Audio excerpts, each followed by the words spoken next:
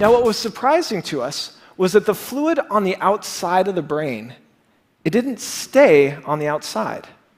Instead, the CSF was pumped back into and through the brain along the outsides of the blood vessels.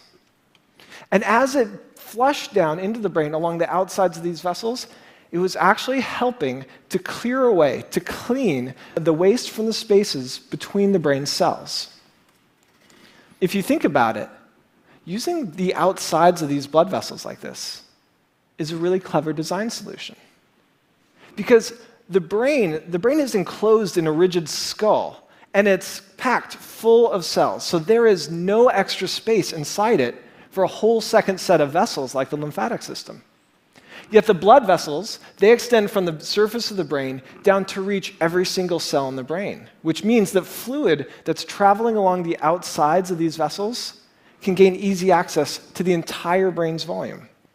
So it's actually this really clever way to repurpose one set of vessels, the blood vessels, to take over and replace the function of a second set of vessels, the lymphatic vessels, to make it so you don't need them.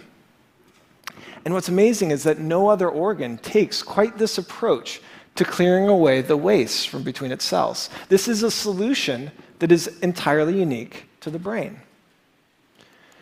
But our most surprising finding was that all of this, everything I just told you about, with all this fluid rushing through the brain, it's only happening in the sleeping brain.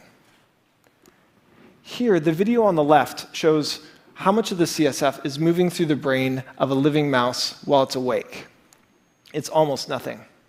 Yet in the same animal, if we wait just a little while until it's gone to sleep, what we see is that the CSF is rushing through the brain.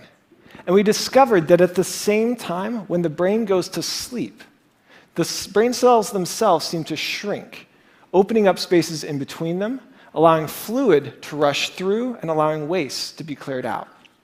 So it seems that Galen may actually have been sort of on the right track when he wrote